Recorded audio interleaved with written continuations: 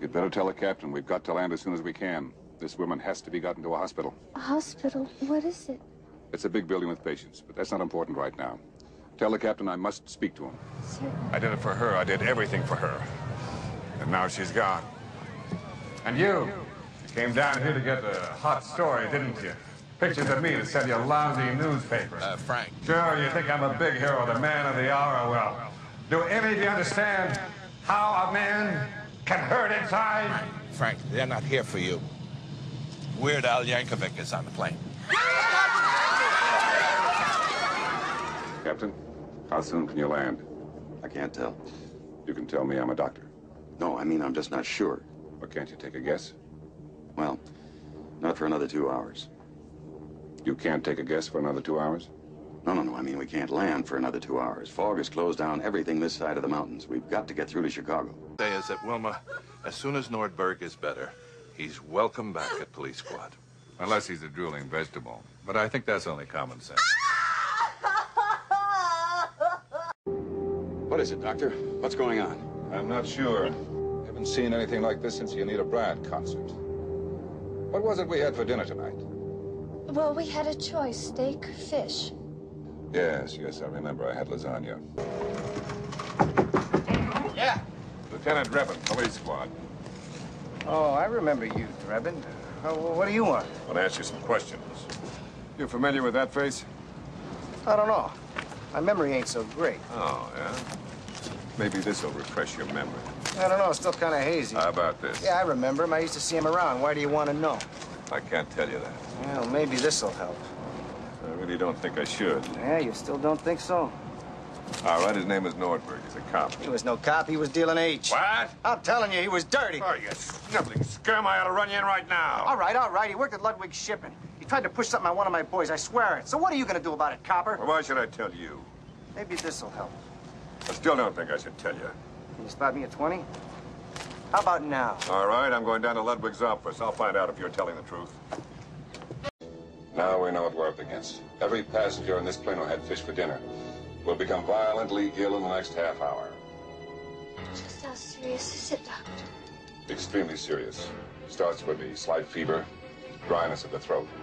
As the virus penetrates the red blood cells, the victim becomes dizzy. Begins to experience an itching, a rash. From there, the poison goes to work on the central nervous system, causing severe muscle spasms, followed by the inevitable drooling.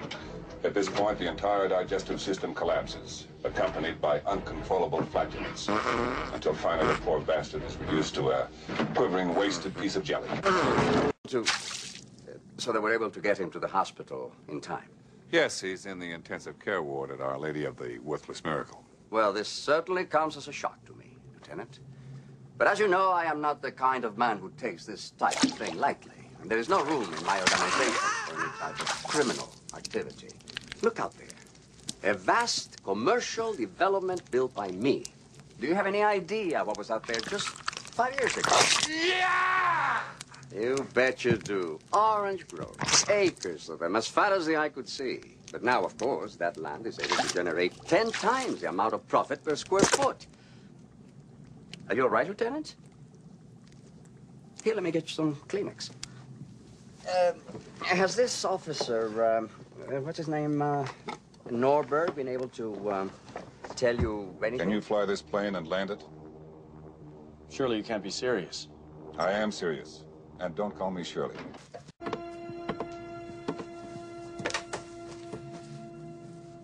Nice beaver. Thank you. I just had it stuffed. Let me help you with that. How are the passengers doing? I won't deceive you, Mr. Stryker. We're running out of time. Surely there must be something you can do. I'm doing everything I can. And stop calling me Shirley. Evan, police squad, let go of that fellow.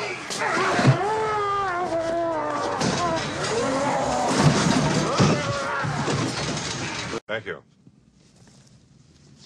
I've heard police work is dangerous. It is. That's why I carry a big gun.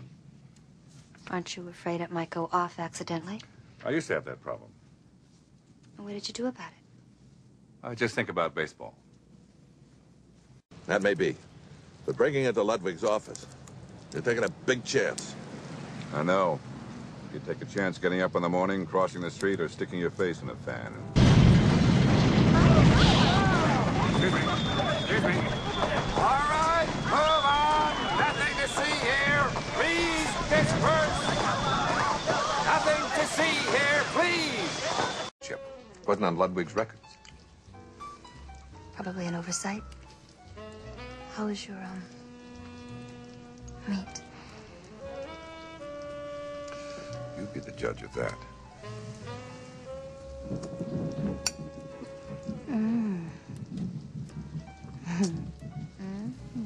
I've got 9 more. Right here, Frank. Right. Neuberg. Me. Frank, your buddy.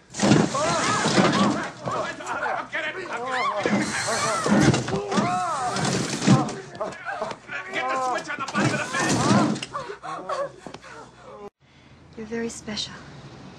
Can I interest you in a nightcap? No, thank you. I don't wear them. It's the same old story. Boy finds girl, boy loses girl, girl finds boy. Boy forgets girl, boy remembers girl. And girl dies in a tragic blimp accident over the Orange Bowl on New Year's Day. Good year. No, the worst. Oh, dear. Bingo.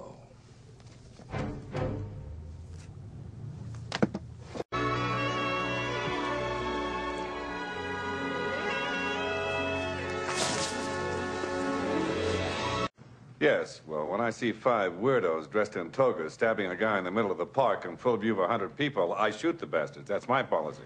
That was a Shakespeare in the Park production of Julius Caesar, you moron. You killed 5 actors.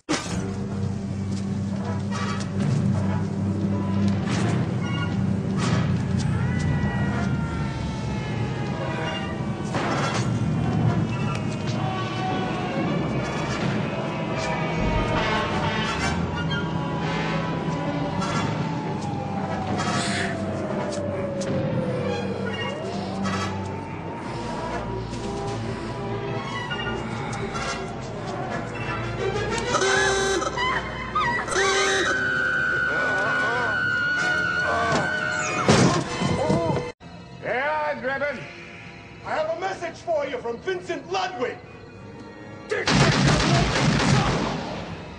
I'm sorry I can't hear you. Don't fire the gun while you're talking. Well, woes. Are they back in business? I thought they closed down 3 years ago. Oh, gee, has it been that long? I don't feel like Chinese tonight anyway. Frank, it's so sweet of you to be concerned about me. It's really wrong about Vincent Ludwig. I mean, he's such a gentleman. And he's so gentle. I wanted you to know, now, I've loved you since the first day I met you, and I'll never stop. I'm a very lucky woman. So am I. Oh, right, excuse me, ma'am. Security? All right, just relax, take it easy. Nothing's gonna happen. Hey, I didn't do anything.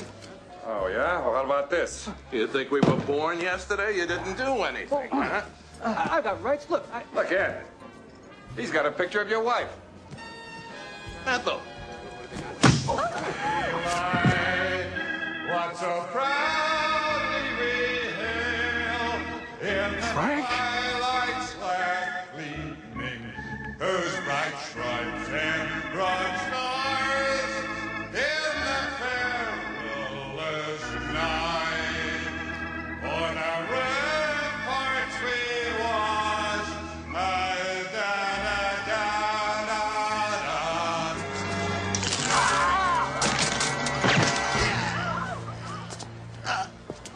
You killed him. No.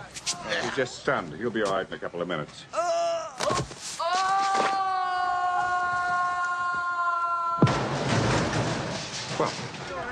you're the finest umpire I've ever seen. What game are you looking at? What game are you looking at?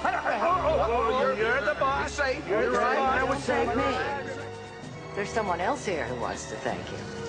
Nordberg! Hiya, buddy. Hey! Doc says I should be on my feet and as good as new in a week. And back on the force. Nordberg! That's wonderful. Whoa! Come, Frank. Everyone should have a friend like you.